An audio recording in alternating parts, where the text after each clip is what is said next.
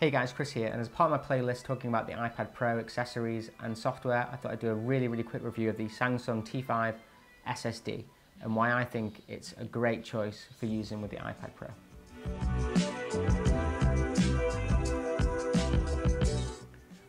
Okay, so first things first, I just wanted to say there are lots of these small hard drives out there and I would actually personally recommend any of them. This is just my review on the Samsung T5 SSD because it's the one that I managed to get at the lowest price on Black Friday last year, and I definitely recommend holding off if you can and getting a deal on one of the Amazon days or a Black Friday because these things are not cheap, but they're brilliant.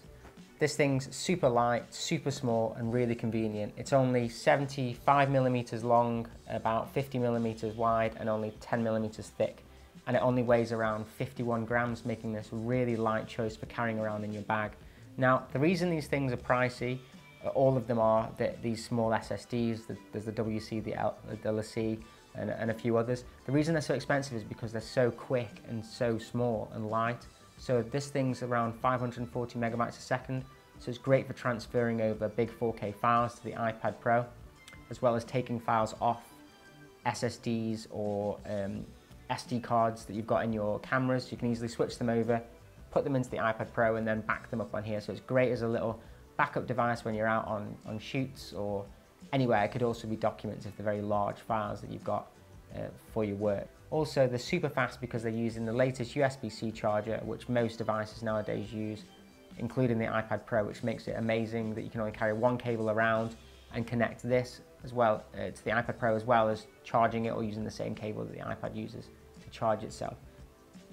Okay, so I thought let's jump in and I'll show you how this thing connects to the iPad. Some of the issues I've had with it, but it's of no fault to the SSD, it's actually more the limitations of iPadOS at the moment. So let's get into it.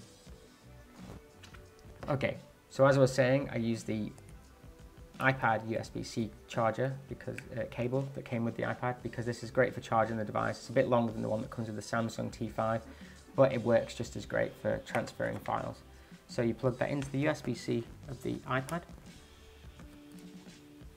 And then if you go down to the iPad Files app here,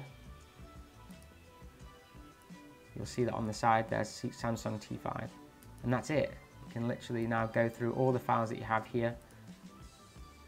Now the issues that I've found with this is the fact that if you go into the clips here, some of these clips that are really large in size don't work on the iPad. They seem to say that they're read-only, which is not the greatest user experience at the moment. I'm hoping this is just a bug and it'll be fixed in the final release, but at the moment it's really annoying and I have to end up putting them on, so such as one of these down here, it's 500, won't play. So what I end up having to do is actually putting the T5 onto my MacBook Pro instead, opening it in there and then rendering it on Premiere Pro, and then I can watch it on the iPad. Really annoying, and I'm hoping it's just a bug that'll be fixed, but that's just the obvious bugs and issues that I've found with using an SSD on the iPad Pro. So I hope that helps everyone. Please like and subscribe. I'll be doing a lot more updates on this and hopefully maybe a couple more mice and features for the iPad Pro. But thank you for watching. Catch you in the next one.